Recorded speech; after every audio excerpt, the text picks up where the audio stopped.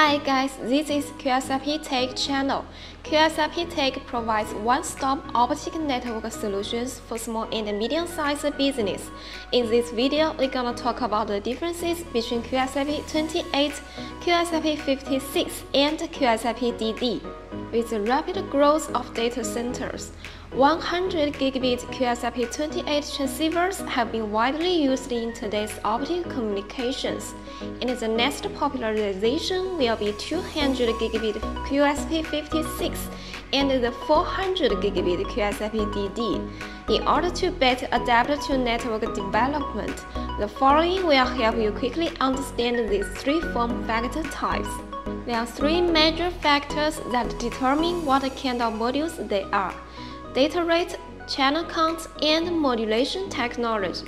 QSFP28 uses 4 25 gigabit lanes to support data transmission speeds up to 100 gigabits per second. The QSFP28 form factor is a compact, high-density, and low-power consumption 100 gigabit connectivity option for data centers and other high-speed applications. And the QSFP56 is an upgraded version of QSFP28, designed to support data rates up to 200 gigabits per second. It uses the same physical specifications as previous QSFP28. The biggest improvement is modulation technology. QSFP56 upgrades the modulation technology by using PAM4 instead of NRZ of QSFP28. While NRZ needs 8 25 gigabit per second to reach 200 gigabit, PAM4 only needs 4 50 gigabit per second to support 200 gigabit, so as to save the optical fiber cost and reduce the link loss. As for QSFP-DD, it is a max data rate one, as its name implies, double density. That is, its channel count has doubled from 4 channels of QSFP28 and QSFP56 to 8 channels. As a result, QSFP-DD supports a max data rate of 400 gigabit based on PAM4 modulation.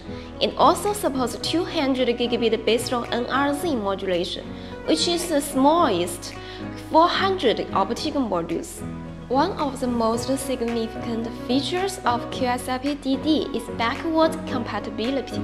It is enabled by brilliant doubling of supported numbers of host interface lanes through the second row of contacts in the module interface. It can be backward compatible with 40 gigabit to 200 gigabit QSFP optical modules, so QSFP-DD is a flexible solution for upgrading the current 40 gigabit and 100 gigabit networks to 400 gigabit. QSFP-TEK provides 400 gigabit and 100 gigabit optical modules. If you need them, make sure to check out qsfptek.com.